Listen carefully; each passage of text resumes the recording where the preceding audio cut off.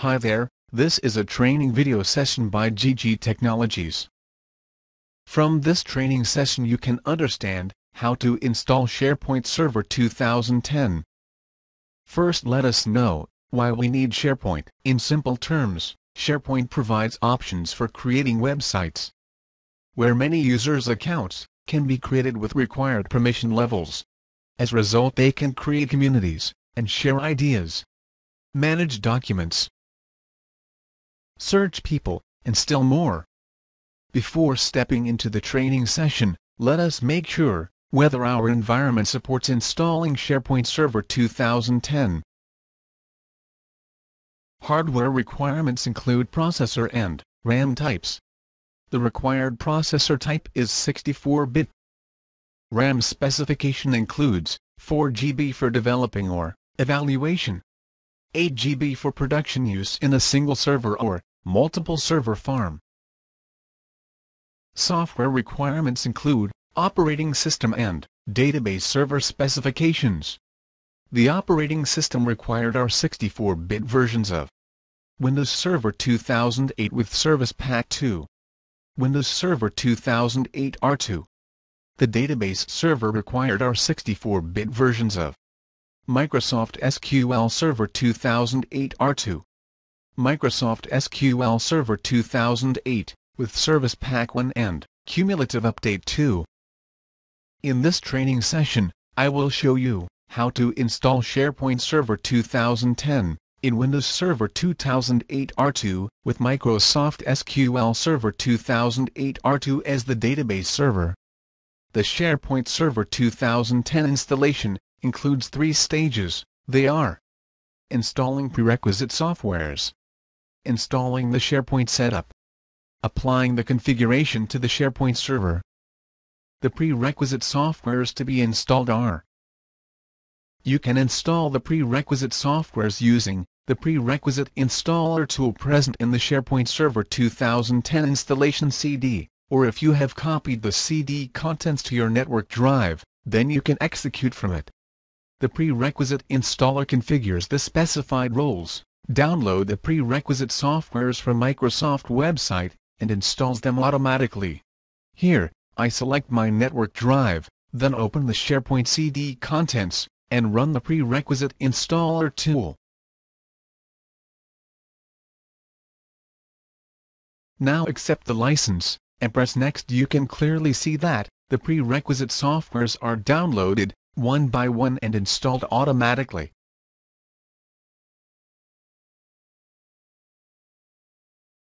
The required prerequisite softwares are installed successfully. Now press Finish.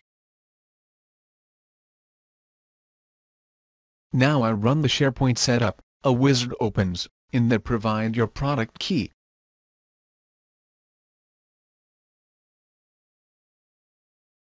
Then accept the license agreement.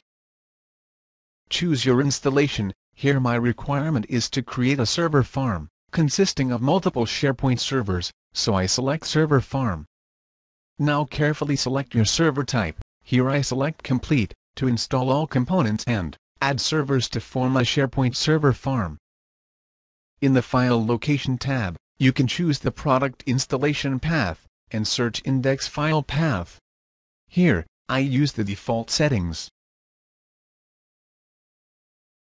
Press Install now, to install Sharepoint Server 2010. Now the installation is in progress, and it takes some time to complete.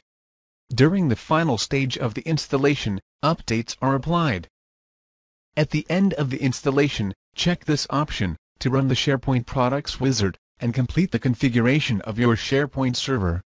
Here, I check this option and press Close.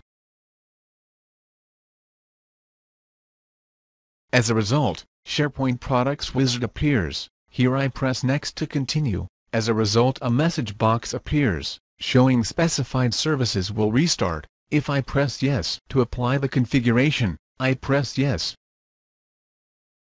Choose whether you require to connect to an existing server farm, or create a new server farm. Here, I select Create a new server farm. For configuring the database settings, provide the database server name and database name. In the database access settings, provide the user credentials to connect to the configuration database. Here, I provide the domain administrator credentials.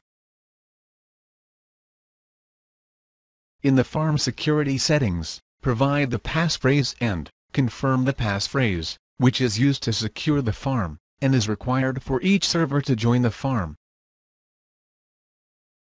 Specify the port number and authentication settings for your SharePoint Central Administration web application. Here, I specify the port number as 81 and authentication as NTLM. In this page, view the summary of your configuration settings, and press Next. Now please wait while the SharePoint products are configured, and it will take some time to complete. Finally press Finish to complete the configuration settings.